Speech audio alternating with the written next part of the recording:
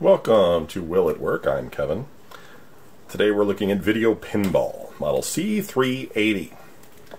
Not quite sure if there's actually other models of video pinball other than, Atari did license it to Sears with their Pinball Breakaway. We did look at that, and I believe that the systems are identical, like a lot of Atari licenses to Sears. We do have the original power supply.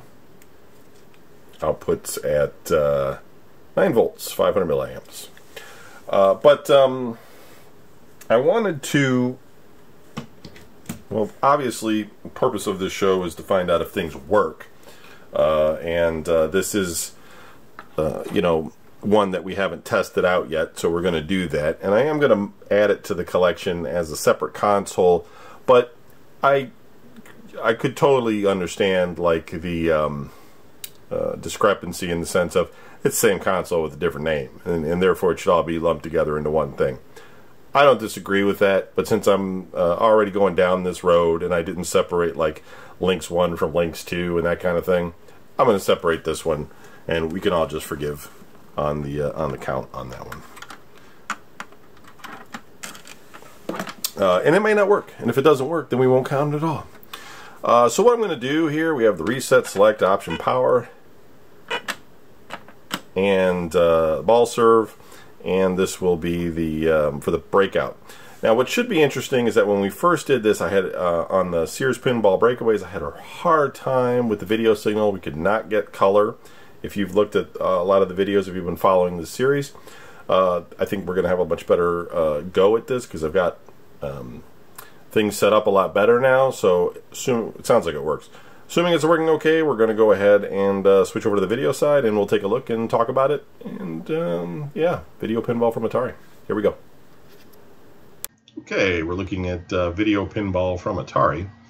And one thing that's not right about this particular unit is that I have to hold the power button down to keep it on. I put a big battery on top of it, and we'll see if that allows us to make it work and not shut off while we're trying to play it. So let's go, let's do option. Okay, that looks like we're in the pinball mode. Let's try the flipper left. That works. Flipper right works. Got a good color signal here. I'm kind of glad. Power button being screwed up, but whatever. Let's see if we can get the ball to come out.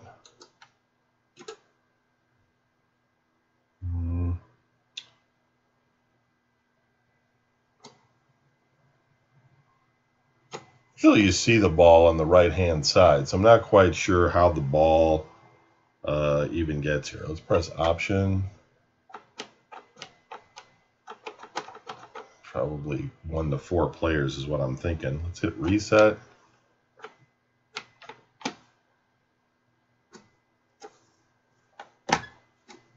There it goes. But now I lost the flippers. What's even going on here?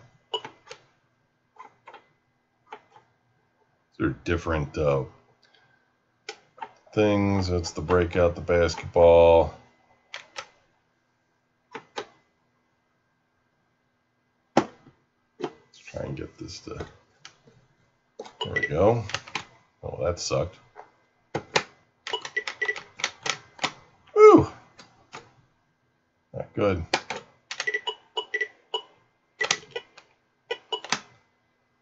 Hey, the ball flew off the screen.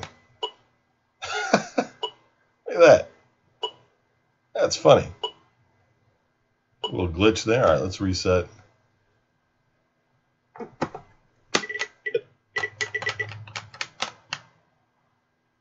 So it looks like the buttons are just... Everything needs to just be cleaned, which is to be expected, and that's okay. This is a kind of a dirty unit, but it's nice that the signal's nice and clear and it works. Cleaning off the contacts on the buttons, opening it up, no big deal. What I really ought to do, after this whole series is over, is go back through a lot of these consoles and clean them up, refurbish them, and get them as close to 100% as possible. It all depends on how much time I have to do things like that, but maybe one day. Let's try the breakout so we can try the paddle controller.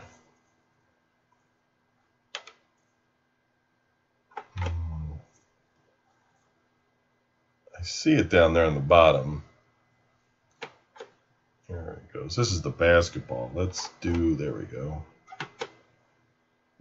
Let's see if we can get the ball to come out.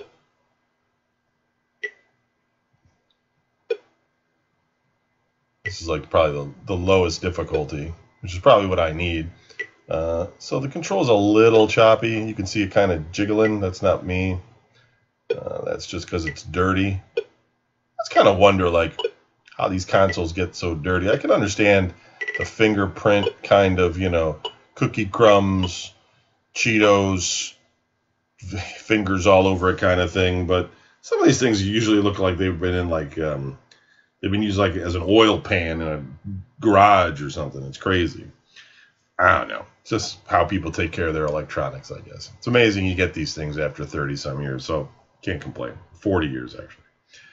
Anyway, video pinball, it works. I won't spend any more time on it. That's what it normally looks like when it's in color, so now we all have a good idea of how that is. And, yeah, it's a keeper. Definitely needs to be cleaned up, though, and the buttons reworked. Thanks for watching.